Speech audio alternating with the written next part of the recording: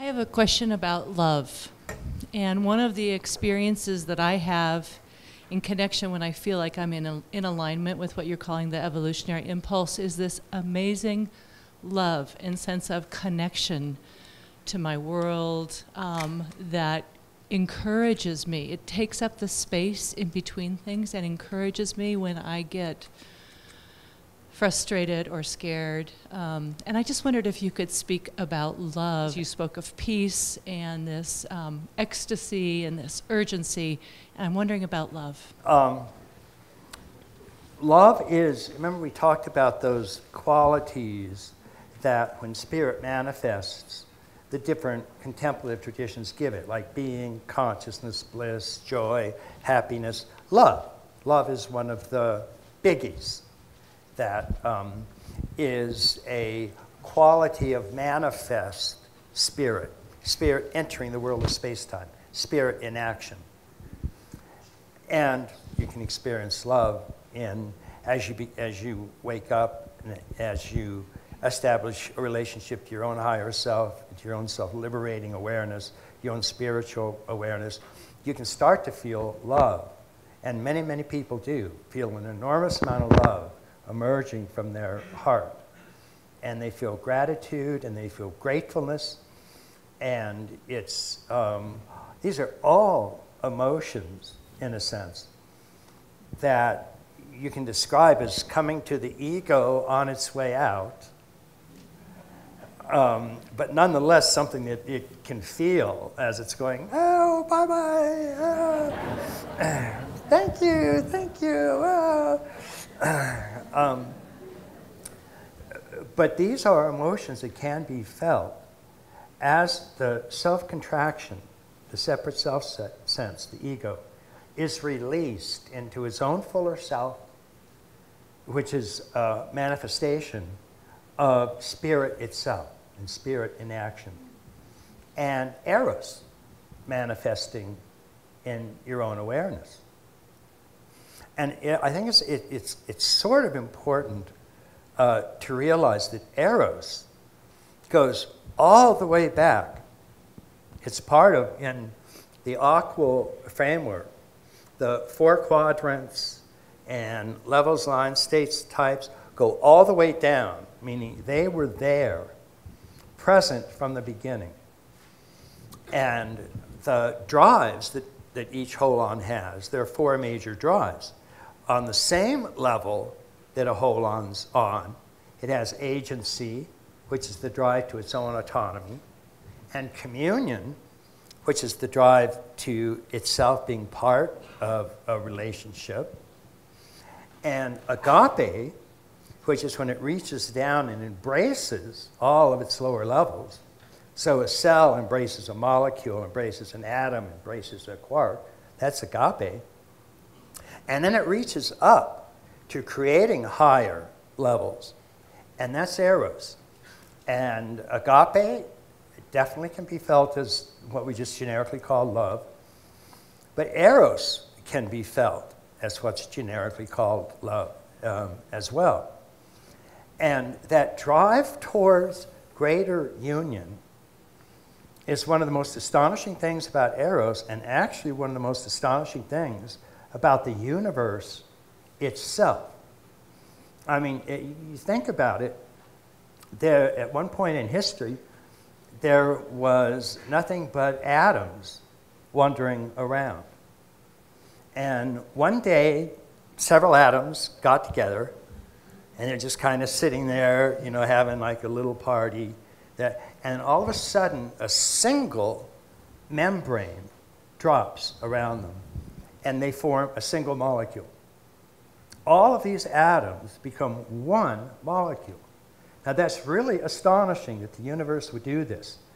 The notion that this is some sort of chance and random mutation, that's exactly what it isn't. It's exactly the opposite of chance or randomness. It's something occurring that's pushing against randomness in the universe. And then if that's not astonishing enough, the real kicker is dozens of these types of molecules, each a different type, each playing a different role, got together for the next tea party. And they're hanging out, and, you know, kind of boogieing and dancing and shit like that. All of a sudden, a membrane drops around them, and a single cell emerges. And more than that, it's alive. It can reproduce. The fact that that can happen is a miracle.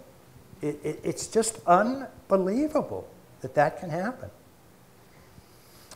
Cells wandered around for a long time. They got together. Pow! Another single boundary dropped around them.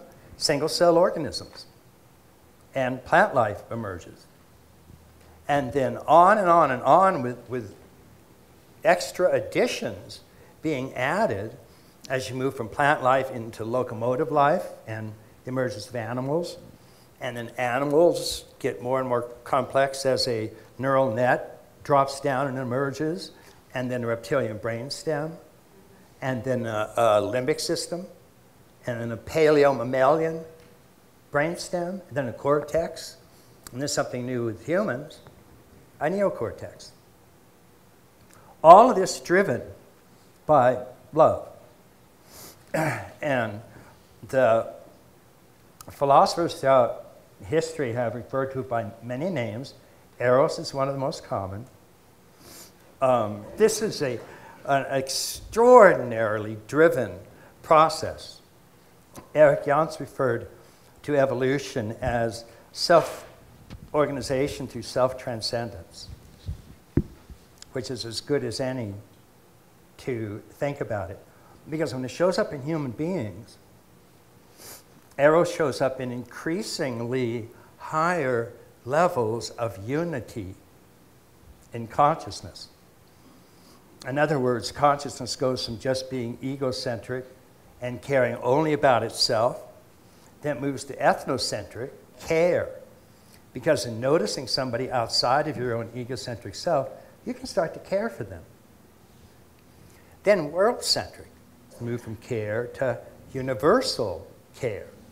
And that means that you then care about human beings, all human beings, regardless of race, color, sex, or creed. So you can start to feel a love for humanity, a love for your identity with all human beings. And then to move into cosmocentric is to find an identity with and a love with all sentient beings. And so love is this embracing emotion of reaching out and finding wider and wider and wider and greater and greater and greater unities, where you are transcending yourself more and more and more and more and more. And there is more authentic self, less ego, more authentic self, less ego, until there's a dramatic self-liberation and self-realization, where you realize the supreme identity, as the Sufis call it, which is this radical oneness with non-duality itself, the world of suchness. And so there's a spectrum of love. And so that love of all manifestation is a love that reaches all the way back to the Big Bang. It's that drive that goes all the way back that far and was pulling things together into higher and higher unities 14 billion years ago and never gave up.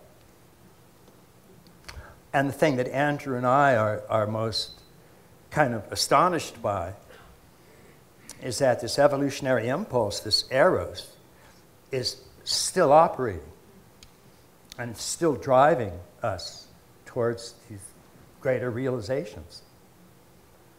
And so to actually feel Eros, to become one with that urgent, innovative, creative drive that Andrew talks about, is an intrinsic part of the spiritual process, of a true non-dual, evolutionary, integral spiritual process. I just wanted, that was beautiful. I wanted to just add a few things to that, which is more with looking at what this actually means for us, what it actually means for us. So I think the implications of the experience of love are very profound. They're very profound, and especially in an enlightenment context, the awakening to what we could call spiritual love actually does threaten the status quo of our personal separate self, and also our culturally shared status quo. And this, so I think that often people in spiritual contexts use love in a way that makes everybody feel warm and fuzzy and a little bit. And I actually think my experience is that authentic spiritual love, which is the awakening to the which is a part of the process of awakening to that which is absolute or non-relative, absolutely threatens the status quo of ourselves. So real love is and always will be an ecstatic euphoria, an ecstatic experience of euphoria. But if it's real spiritual love, it will compel us and challenge us to take a big step forward and upward. And that is threatening. That is a bullwhip in the temple. Absolutely, yeah. And so often when this word comes up, I mean, Ken was speaking about the difference between agape and eros, and I wanted to just describe a little bit about what I understand the difference between those two to be. But even before that, you know, often people say, well, you know, I love spaghetti. I always start talking. Okay, that's one kind of love. I love my dog. I really love my dog. So, right? It's an authentic experience of love. I love my wife or my husband, my daughter, my child, right? I love my wife and husband, romantic and sexual love. I love my child. These are actual emotional experiences. They have different qualities. I love my friends. I love my community. I love my, etc. It goes on. But when we awaken to these deeper dimensions of these non-relative or absolute manifestations of love, we begin to feel, there's a quality of feeling or emotion that's of a different order that transcends radically all of our lesser experiences of love. Now, the lesser experiences of love, I love my dog, I love my husband, my wife, my children, my community, also have part and parcel with them forms of attachment based upon usually less enlightened perspectives about who I am, what life is, where I am. It has to do with my identity. So the thing is, when we awaken to spiritual love authentically and awaken to a deeper and more profound sense of self-identity, it actually will begin to affect, in very direct, powerful, poignant, and sometimes shocking and even frightening ways, many of the kinds of experiences or loves or notions of love that we had before we became enlightened by this deeper experience of love, which might mean we begin to see through and no longer feel so at one with the others in the way that we did before, because now we're seeing them from a higher perspective. And now we're experiencing a different kind of love. It's a kind of love that's not based upon attachment, it's not based upon historical experience, it's not based upon personal history. And suddenly we find that this kind of love begins to include more of the world, more of the universe, more of the cosmos. And it's a less exclusive kind of love. It's more inclusive. And so then, the individuals maybe to whom we had these experiences of love and attachment earlier might feel that we don't love them anymore, when in fact we don't love them any less. We've just found a deeper source of love that's including a lot more of the universe, of the cosmos, the interior of the cosmos, of the world. And now we find that we're maybe not loving individuals as much as we're loving consciousness. And when that begins to happen to us, this changes the way we relate to the world. It changes the quality of our relationship. It changes the way we think about what that word means. in a way that it really does change the status quo and compels us to really think about what it means to be a human being in a very different way that challenges all of our historical experience and all the historical imprints on the self up until that moment. So real spiritual love really does challenge the status quo of our self, whatever it may have been, up until the present moment, in very profound and dramatic, and ways that are really evolutionary and inspiring and deeply inspiring. But the point is, if we really want to know what love is and we really want to be intoxicated with real spiritual love, we are going to have to be willing to relinquish our attachment to the way things have been. Things may change very dramatically, maybe things won't change that much, but we have to be ready for the earth to shake, for an earthquake to happen, because real love does create earthquakes, and what's happened afterwards is very different. So often the way we think about love is not that way. The other distinction between eros and agape, I think, is important, and so I've thought quite a lot about this, especially in relationship to more the traditional forms of enlightenment versus the new evolutionary enlightenment. So what we'll find in the traditional notions of enlightenment, whether it's in the East and the West, we can see this in Hinduism and Buddhism and great Christian saints and ascetics, that there's usually two dimensions. One is the individual seeks for his or her own salvation through the practice of prayer, identification with the Godhead, and or awakening to non-dual singularity or emptiness. And one way or the other, when the individual wins his or her own liberation from ignorance and suffering and unenlightenment and awakens to radical non-duality.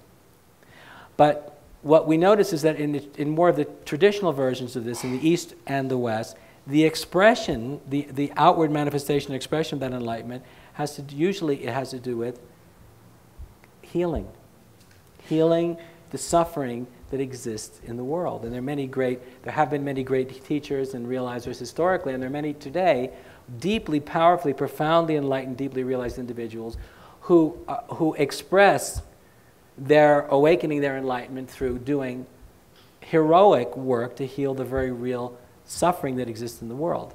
And so the expression of agape has been a very traditional expression of enlightenment historically and still is today.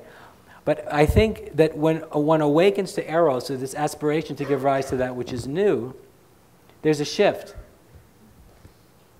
And now we become less concerned with healing and more concerned with giving rise to creation, giving rise to that which is new. And one of the times I originally understood or recognized this was when I heard the story about Jesus. The story goes something like he was with his followers on the road, and I might be getting this wrong, and I think there was a body that needed to be buried, and according to Jewish law, you have to bury the dead. And he basically said, "Let the dead bury the dead. This is what we're doing is more important." And people, but you see, when we awaken to the potential to new emergent potentials that can and will happen if we keep going and we don't stop, and we keep going and we don't stop, we become more concerned and more compelled with giving rise to the possible than we do with the process of healing the very real suffering that exists. And so the experience of love as agape and the experience of love as eros, and at least in my experience and understanding, is a different experience and expression and manifestation of what love is. And it's just very interesting. This is something just to keep in mind. There's a love for emergence, which is this, as we were speaking before, which is this very inspired reaching forth to give rise to allow something new to enter into the world. And there's another expression of love, which deeply enlightened people are able to express in ways that most of us can't, which is an unbelievable, a shocking degree of care for another's pain, that unless someone was a deeply enlightened or spiritually awakened person, one simply would not be capable of. But I think it's just important to understand that spiritual love, being either agape and or eros, is not the same thing, and the experience of that kind of love is different. And it's just so important to be aware of that, so in your own experience you can make these distinctions. When you become overwhelmed by the euphoria of love, to realize that it's not all the same.